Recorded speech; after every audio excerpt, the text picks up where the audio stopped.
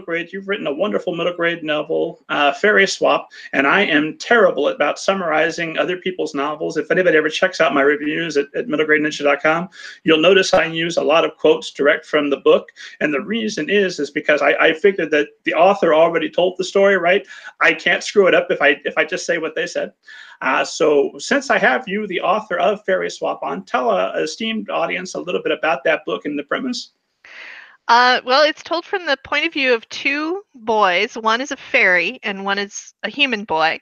And the fairy tricks the human into switching places with him in his fairy realm because he's a runaway prince.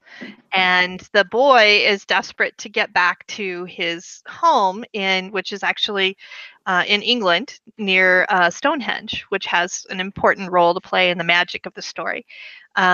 And he's trying to get back home because his dad is kind of delinquent, his mom is gone, and his little sister is there all on her own. And he's been kind of taking care of her. So he's desperate to get back to make sure nothing goes wrong with his kid sister.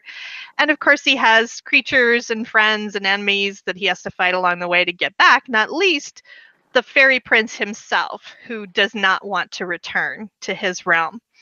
And so the story follows their sort of back and forth. And I had a lot of fun with that book, partly because of the voice.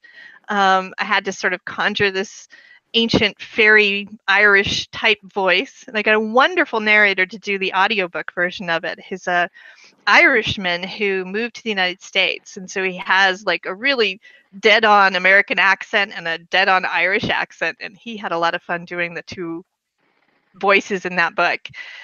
It's a great one for kids because it's fun and it's an adventure, but it also, I'd like to bring in my science and math stuff. So the magic in that story is mathematically based.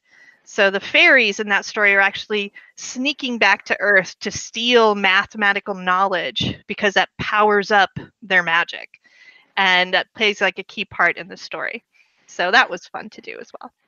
And I love that metaphor, especially from an author who does have a background in engineering and very science heavy, because it's a wonderful metaphor, I imagine, for your mind, going back and forth between the left side and the right side, and kind of separating how one informs the other. Sure. Or am I reading too much into it? No, read away. I think every story is only half written when it's written. It's what lives in the reader's mind makes it the other half. So I love when people find stuff in my stories like that. That's great. Oh, so is it your standard answer to a reader theory is, when you read that, did it make the story better for you? Then absolutely, that's what it was? Yes, that's absolutely my approach. It makes sense.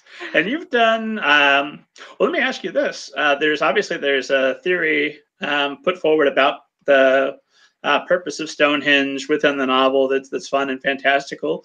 I know you haven't seen a flying saucer, but do you have a theory about what Stonehenge was used for, or can you solve that mystery for us here today?